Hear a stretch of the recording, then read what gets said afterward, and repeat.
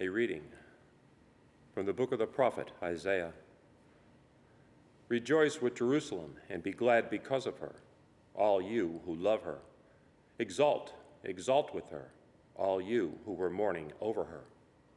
Oh, that you may suck fully of the milk of her comfort, that you may nurse with delight at her abundant breasts. For thus says the Lord, Lo, I will spread prosperity over her like a river, and the wealth of the nations like an overflowing torrent. As nurslings, you should be carried in her arms and fondled in her lap.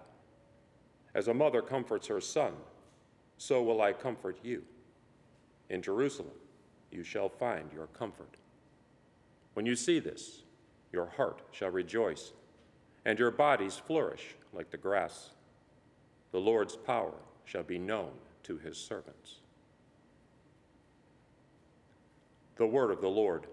Thanks be to God. In you, Lord, I have found my peace. In you, Lord, I have found my peace. O Lord, my heart is not proud, nor are my eyes haughty.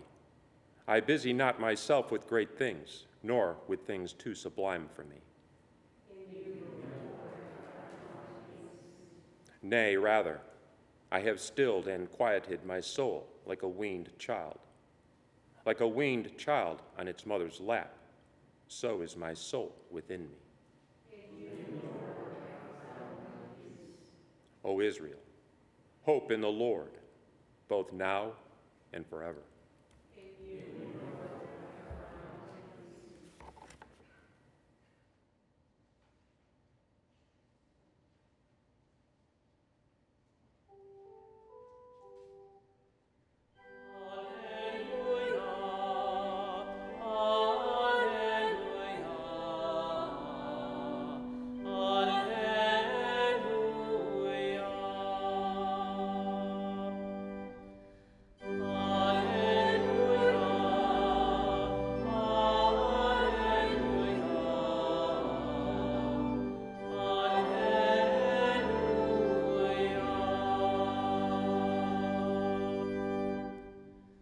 The kingdom of God is at hand. Repent and believe in the gospel. Alleluia,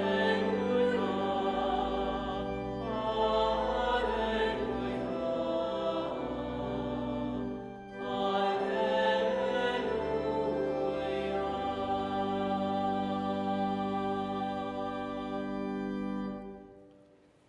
Dominus vobiscum.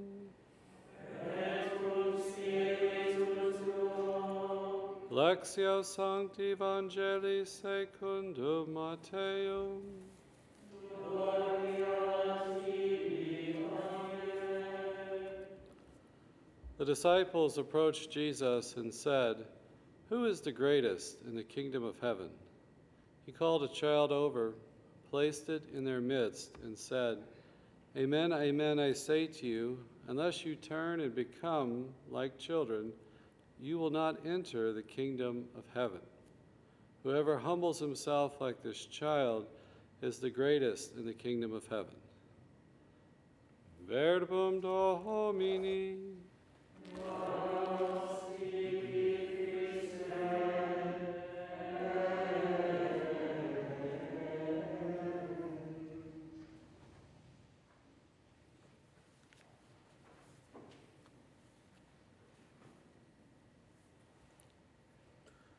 Amen. Unless you turn and become like children, you will not enter the kingdom of heaven.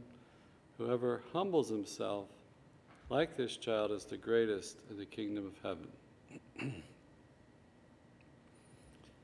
I think this saint we celebrate today, Saint Thérèse, truly a modern saint, died at the end of the 1800s, has a lot to say, I think, to us in the situation we find ourselves in the world today. It's a time of distress with COVID and the United States. We've had racial unrest, and we've had this tension going into our general elections. And today we continue after Mass, invite everyone to join us in our novena to the Mother of God for the night, for our country as we approach our elections.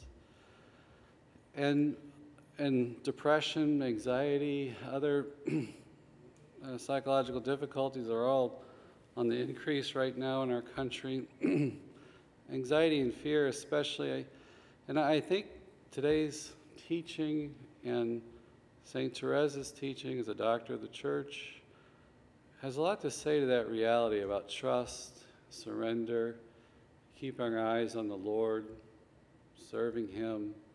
You know, if we look around at the waves, like Peter walking on the water, we can be filled with the wind in the waves. We can be filled with fear and sink, right? Take our eyes off Jesus. And Thérèse, who was in a cloister, focused intently on the Lord and knew a peace and a joy and a happiness. That's a model for all of us. Saint Thérèse of the Child Jesus in the Holy Face, she was born in 1873, died in 1897. She's a doctor of the church, made a doctor by John Paul II. She was a Carmelite cloistered nun and patroness of the missions. And she died when she was only 24 years old.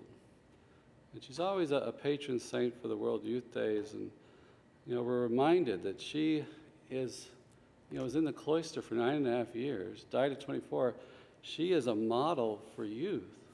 We don't think of her that way sometimes, but I think in this age where our youth can be struggling with so many great challenges and difficulties and get caught up in different movements that might lead them astray, we have a great model here in this saint, that holiness is possible for you as a young person, in your youth. You know, it's not just for when we get older, but in your youth, this union with God is possible. She is known as the Little Flower. In her autobiography, Story of the Soul, she compares our souls of different people to various flowers. She said all flowers are beautiful, you know, big and small. Some are at the feet of our Lord. You know, some might have a greater grandeur in one sense, and some may be more simpler. But they all reflect the perfection of God, and they're all beautiful. She would say that perfection consists in doing His will and being what He made us and wills us to be. You know, just following that. And so we don't need to look at the other flowers to compare ourselves. He made us who we're called to be, and we can shine forth, you know, His majesty and His glory. She's also known for sending roses. We make a novena, and people sometimes receive flowers as a sign of her intercession. And she spoke of flowers as small sacrifices that we can make. She is known for her quote-unquote little way, her way of simplicity and trust. She grew up in a middle-class family, 5 girls. Her mother was a lace maker, her father a watchmaker, and she struggled greatly with her sensitive nature, overly sensitive at times, being called spoiled. But at 4 years old, her mother died, and her oldest sister became her second mother. But Pauline would later enter the convent, and this really traumatized Saint Thérèse that she was so anxious about this that she would become ill with a fever and somewhat catatonic, and she received a miracle when Our Lady of the Smile, the beautiful statue, smiled at her. And she would later write that in trial or difficulty I have recourse to Mother Mary, whose glance alone is enough to dissipate every fear. Whose glance alone is enough to dissipate every fear. She entered Carmel with special permission at the age of 16. She was on a pilgrimage to Rome with a group, and she kind of charged ahead and asked the Holy Father for the special permission, and a vicar nearby overheard this and obtained that permission, and she was in Carmel for 9.5 years before she passed away.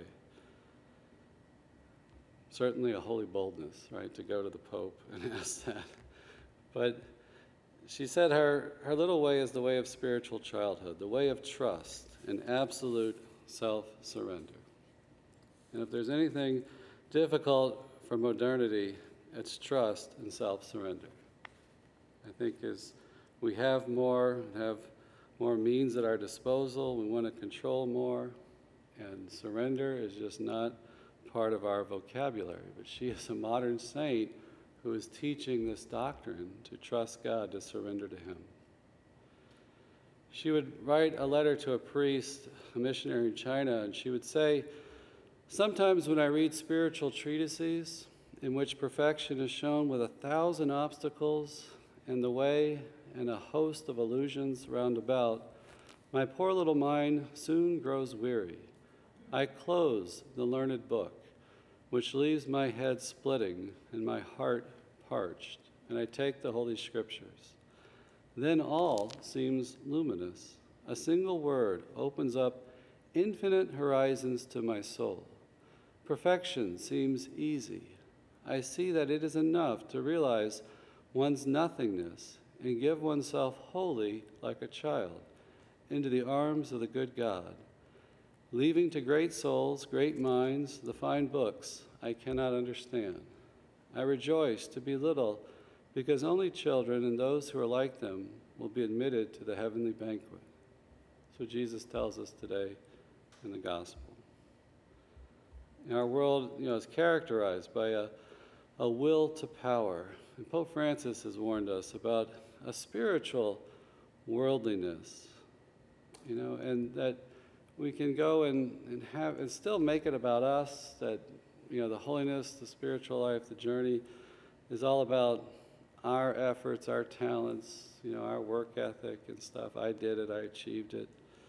And we have Thérèse proclaiming her weakness, her inability to do great penances. She writes about that she sees the great deeds and penances done by the saints, and she realizes she can't do this. So she chose the little way, and she would speak about surrendering ourselves with confidence like a child who sleeps without fear in his Father's arms. She would say that Jesus does not look for deeds, but only gratitude and self-surrender.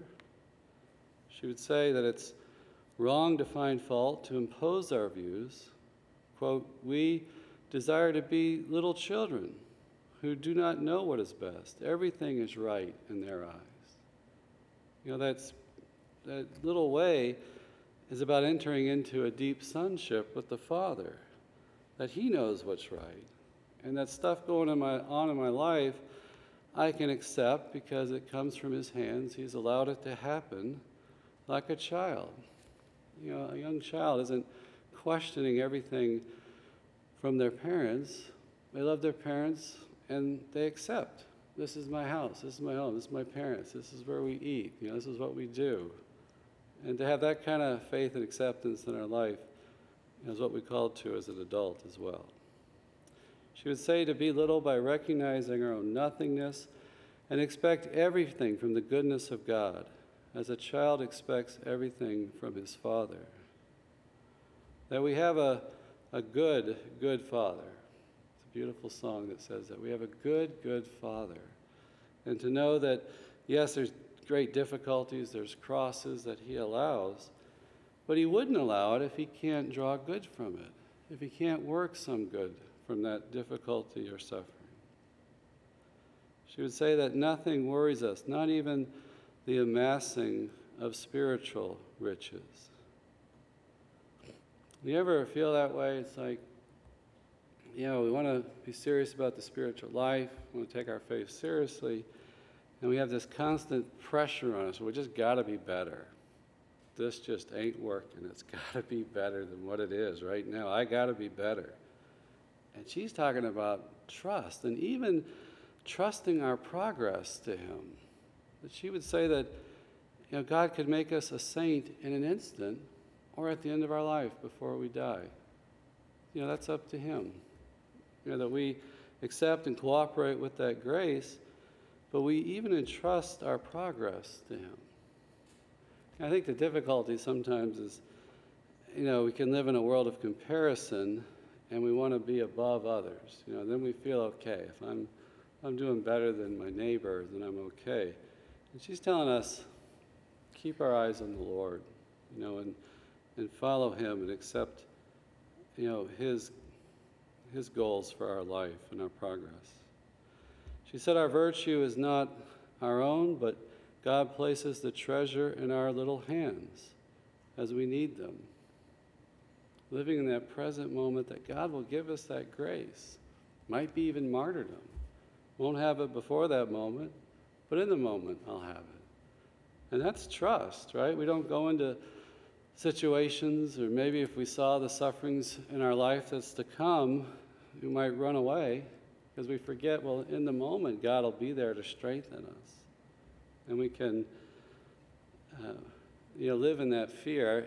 I heard some quote from Mark Twain recently. He said something to the artist, that I've been through terrible things in my life, and some of them actually happened, that we can worry about the future, what might happen, and not have this trust in God that he'll be with us in it.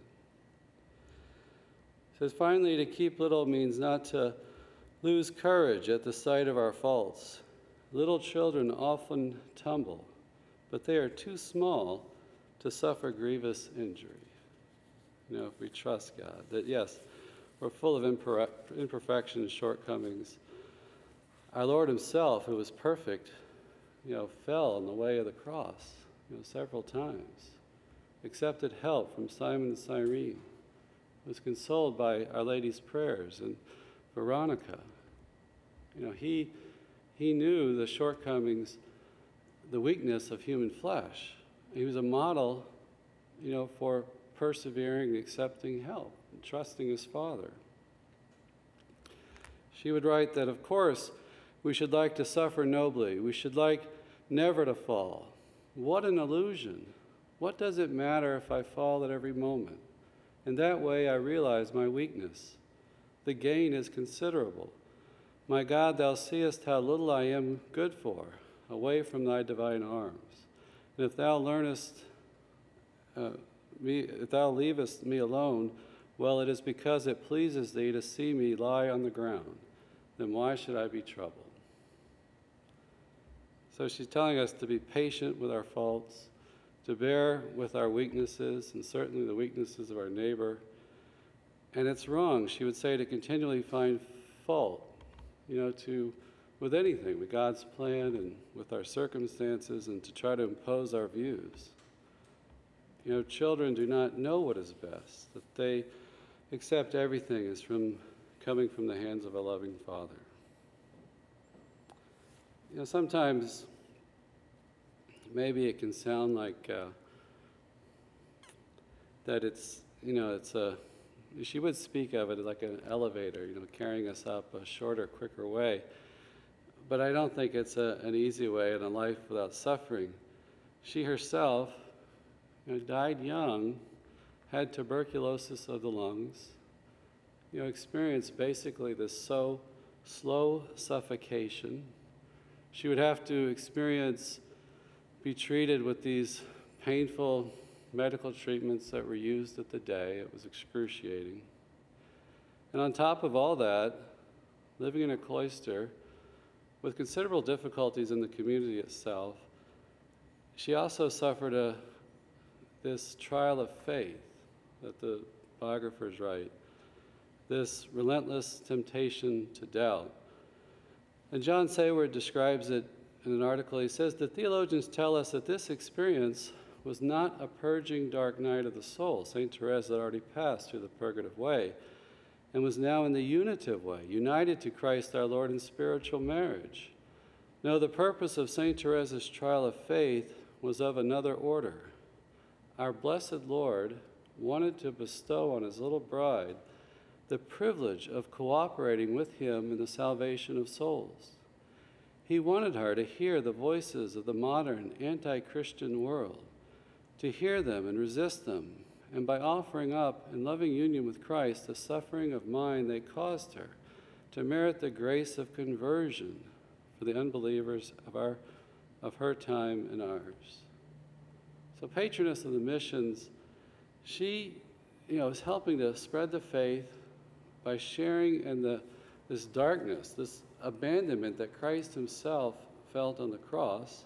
He says, my God, why have you abandoned me? He felt that the weight of the separation that sin causes, of lack of unbelief, which is the characteristic of modernity, a lack of faith, a secularism, a growing atheism.